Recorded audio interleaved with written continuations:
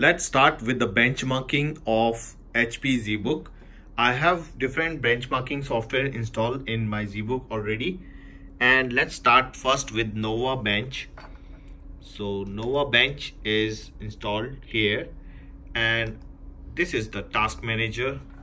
So here you can see we have CPU and GPU almost 0. So let's just start this test. Okay, and now you can see that CPU is reached to 4.18 gigahertz, and the maximum is 5 gigahertz, and the base clock speed is 2.4. So you can see that it's reached to 4.8, and GPU Nvidia Quadro RTX 4000, 16%,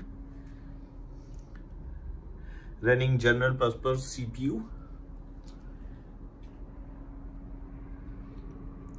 So far CPU is reached almost full 4, and now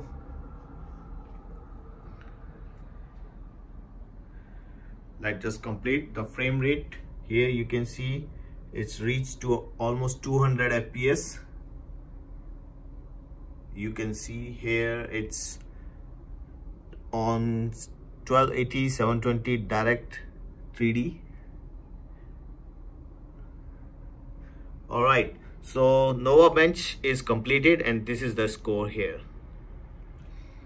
And so far our CPU is also coming down.